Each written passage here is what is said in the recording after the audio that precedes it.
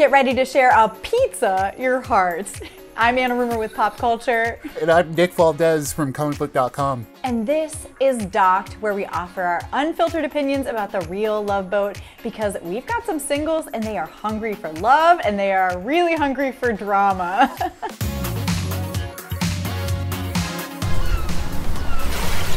It was a very drama-filled week, Anna. Like, very, very drama-filled. It's exciting. Very. I'm excited. I'm hype. Okay, so we're going in on the 5th episode of The Real Love Boat. And like you said, the drama is really piping hot this week. The women are in power. We've got 2 new men joining us on the boat. I've got to know right off the bat, what did you think of the episode? I'm all for it. This is the messy stuff that I've been looking for from the beginning. More Nathan. It's a very Nathan-driven episode. He's our shining star. Yeah, he really is. He's really coming through for me, and I really appreciate it. We're in Naples this week, which is amazing, and this episode made me very hungry because the entire challenge was basically bringing the couples together and asking them to make a pizza, like go out and shop for the ingredients and then make a pizza that is based on the story of their relationship. At first I was like, what is this challenge? I would just be like, it's a cheese pizza. I don't know, whatever, this doesn't matter. And then they say that they'll give the winner 10 grand too. So I can make up whatever story about pizza needs to be made up for 10 grand. We gotta get into the pizzas that the couples put together. I wrote down everything that they said things symbolized because none of it really made any sense. So we start off with Dean and Sarah, who right off the bat were like fighting the entire time. Wow, they were actually shopping. What happened to Dean's goofy vibe? What happened to that funny guy that he's been this whole time? He got very, I guess when you introduced money to it, right? Like, yeah, I guess that's true. Actually, that makes a lot of sense because I was like, was he pretending to be goofy? Or maybe he just really wants 10 grand? I don't know. He was being a real piece of work to Sarah, you know? Yeah, he was. And she was like, remember, I'm the one in power this week. You better be nice to me. And if someone has to say that to you, well, we'll see what happens with them at the end. But, you know, the beginning of the end for these two. Yeah, and they clearly did not win the challenge either, despite Dean saying 20,000 times that he's Italian and he's cooked with his Italian family. He's used stone ovens before, and you know, none of that helped him. Not at all. I was dying. I was like, oh, Dean, are you Italian? I forgot. You haven't mentioned it 15 times in the last sentence. But their pizza also sounded gross. So they brought in basil because their first date was in a forest, which I was already like, oh, so we're just making whatever and then coming up with the story afterwards. That's fine. And then prosciutto because he loves Italy, we know. And then olives because both of them have personalities that not everyone likes, which I was like, ooh, a self-own. That is a pitch, to be sure.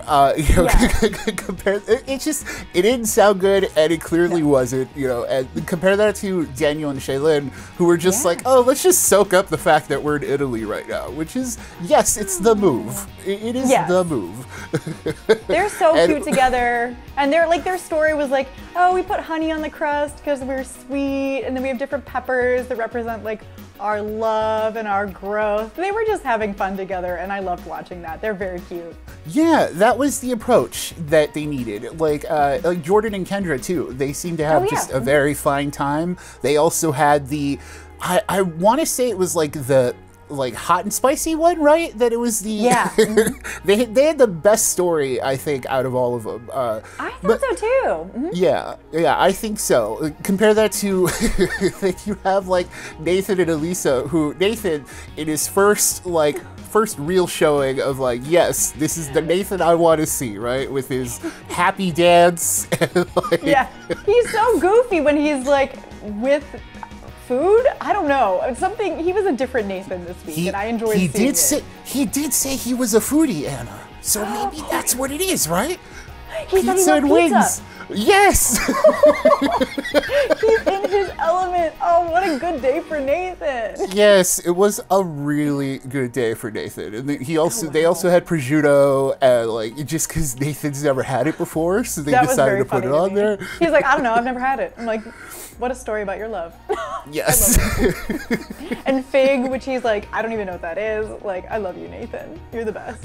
I love Nathan so much. And then, of course, you have Marty and Emily, the power couple still. We'll talk about more of that later, you know, but they used, like, sweet tomatoes and very, like, on-the-board kind of ingredients you would expect on a pizza. Onions, because we're peeling back layers of each other. I was like, yeah. That Shrek analogy coming through. I always watch Shrek. And, you know, and they ultimately win. You know, Marty did work at a pizza place, so maybe that's what it was. You know, he's not Italian like Dean, but... But that means they win the 10 grand, which Marty says that he wants to use because he wants to, like, fly back and forth to see each other after this because he doesn't want to do long distance. Like my heart. So cute. I know. What a way to use your $5,000. That's like 2 trips right there. How much are plane tickets? I don't know. It feels like it, honestly. Yeah. So they get to go to the captain's table again, which I feel like they should just have a permanent residency there. It seems like they're always at the captain's table. They didn't have a ton to say. You know, Emily and Marty are going back and forth about the whole physical thing. She's still wanting to be more conservative about it, not really get into it. He wants a little bit more physical touch from her. He says that's his love language. And, you know, I could see like a little tension there, but nothing that I feel like these two can't work through. Yeah, it felt a little awkward, right? When they were like, okay, bye. I know. Well, and she was like, he's being a little too serious about everything for me. I just want to vibe and have a good time. And I was like, well... He seems like a very serious man. I don't know what to tell you. Yeah, and then also like she wants him to like loosen up around her, but it's tough because he also wants to respect her boundaries and her physical limitations. So, you know, I bet that's what it is. He just doesn't know how much he can approach her in certain ways, and that's why there's this disconnect. And like you said, this is something they can work out because they are the power couple. This is the first time we've really seen them kind of fray a little bit, but this might be what they need to get to that next level. It was very awkward whenever they just kept toasting to different things. Like one of them would be like, well, we're having a great journey, and they'd be like, here's to the journey, and the next person would be like, well, we should have more fun next week, and it's like, here's to having more fun next week. Yeah, I think one was like, let's be more competitive. yeah, here's to being competitive. Like, okay. Okay, we get it. It was just a tough night for them, and that happens to everybody, and even to power couples like Marty and Emily. Following that, we got 2 new guys, which is the formula. Bring in 2 new people each time. This is how you do it, right? Like, we have Adiri who is a very man's man. He came in doing exactly what he wanted. He came in his sweater vest, and he was ready to play. He was ready to play this game. And I really appreciate that energy, you know? Really I did too, yeah. And right off the bat, he's like, 𝐿'Ailin, hello, I love you, Daniel, scooch aside. I'm like 2 feet taller than you and like 10 years older than you. And he was like, 𝐿'Ailin, you are my queen. He was laying it on a little thick, but that's also the game. Like I understood it. I appreciated it. And then we have Dustin, who seems like such a cool dude, and apparently Elisa thought so too, because right away she was like, oh, who's this new guy? And this is where the spice starts to kick in, right? This is where things started shaking up big time. Oh, absolutely. She said, well, maybe if I talk to Dustin a little bit more, it will just kick Nathan into like a higher gear when it comes to me. I didn't believe that for a second. I was like, she is ready to leave Nathan in the dust. She does not like this man. We have thought this for weeks. I think she is looking for an exit plan. Oh, absolutely. Even the crew noticed that too when they were like, oh, they've been on a friendship cruise this entire time. Yes, they have, and it's not even a friendship because I don't think they get along. We have the date set up where Adiri and 𝐿'Ailin go on a very nice like wine tasting kind of date, and it's clear he's giving me that cornball. That is the unfortunate part. That is because he's laying it on so thick. I think that's where 𝐿'Ailin started to notice some of that. But she did say that he's the kind of type that she's been dating in the past. So, you know, well, I mean, clearly that didn't work out. But yeah, right. I like honestly wasn't super worried for 𝐿 and Daniel this entire time. I was like, I know they gotta give us drama, but after, you know, a conversation, I was like, I don't think she's into this guy. He's just really, really laying it on thick, as you mentioned. Yeah, and compare that to Sarah and Nathan, who also was a surprising mix-up. It's a mix-up I didn't expect to see, but this is the mix-up where clearly, okay, this is the game now. Here we are. Sarah was really feeling Nathan. Nathan actually spoke to her, which is interesting.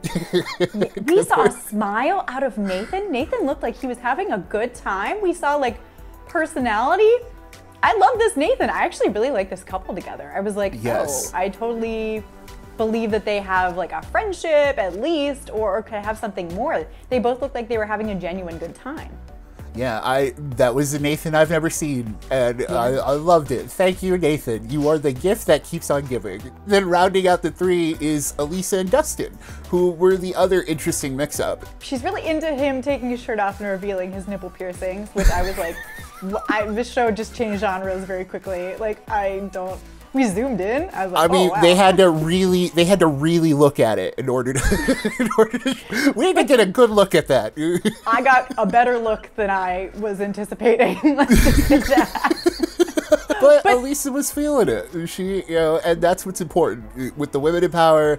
She was feeling him more than Nathan. Absolutely. Because with Nathan, she didn't feel anything at all. So it was very interesting going in. It was the first week in a while where we absolutely had no idea who some of these women were going to pick. Alicia's really been, she's been playing the game this week, very specifically. And it's really interesting conversation with the men's side too, with like Nathan going, oh, I was on a date with Sarah. And Dean was like, well, I don't want to hear nothing about that because Sarah's going to pick me anyway. Yeah, I was like, I'm not sure about that, Dean. Remember who you yelled at in the market over like prosciutto? Yes. It was just, it was a fun, like, it was an interesting setup because then you also had 𝐿 who didn't know whether or not she was gonna try Adiri or if she was gonna stick around with Daniel. So leading into the actual sail away ceremony, of course, Emily picks Marty. Duh. Right. Absolutely. Duh. Kendra picks Jordan, which is okay because we didn't really see them this week. I forgot they were on the show this week. Like, they just were off doing something, hanging out. They took a break. Well, and then we had 𝐒 with her, like, you know, choice between the two guys, and as she's deciding, like, Adiri jumps in to say something, and then like Daniel comes back, and I was like, whoa, okay. If someone interrupted me at the sail away ceremony, I would not pick them, and she did make that choice and chose Daniel. Yeah, this was Adiri trying to make his final play, and I understand it from a game perspective, but in terms of the whole laying it on thick, it just makes you think of like how much we didn't see, right? Like how much was he really pressing on her to like make this impression, and to cut her off as she was talking, and then I was like, wow. I was like, this is definitely not the move, and it clearly wasn't because she picked Daniel. So yeah, sorry, I was fine to see him go. I don't know, he brought nothing to my show. I was not into it. Then we get to the big shakeups. Alexa and Nathan's blood pact has ended. It's done. It's over. I couldn't believe it. When she said yes to Dustin, I was like, yes, Alexa, you did it. Think for yourself. Go for your own interests. Because she has, like she says, she has been fighting Nathan this whole time to like try and get him to like her, basically. And I guess she's finally over it. I was over it for her weeks ago. So I'm glad that she finally realized that Nathan was not going to open up anymore because he does not like her. And she also does not like him. And now she and Dustin will get to, you know, talk about, what, they want to go to South America? That's enough. That's more than Nathan was giving her. Yeah, I mean, she actually knows something about Dustin compared to Nathan, who's been nothing but a brick wall to her. Which, It's funny though, because Elisa, when she said no to Nathan, she really thought she was getting him off the boat. Joke's on you! No getting rid of Nathan! Because Sarah picks Nathan over Dean, which is not surprising considering their connection, but it is funny for Dean. Because it's like, well, you were a jerk, and this is what happens to jerks. It just didn't work.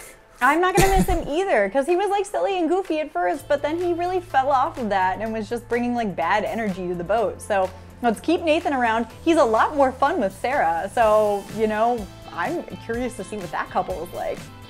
I know, and especially because Nathan, like, my thing with Nathan is he finally starts showing emotion now, right? This is when this is when she said it hurts that Elisa didn't pick me. But I'm like, but Sarah picked you. At least try and hide that a little bit, you know? Like, I feel like he was making that up. That didn't feel genuine to me. I feel like he only just cares about staying on the boat. I think he just felt like he had to say something because it was a quote-unquote breakup. And he was like, oh, yeah, no, I'm sad. I'm sad about it, like winking at Sarah. yeah, and Elisa felt genuinely bad about it. And I don't understand that. Maybe it's because of the blood pact that they shared, but it could be the blood pact.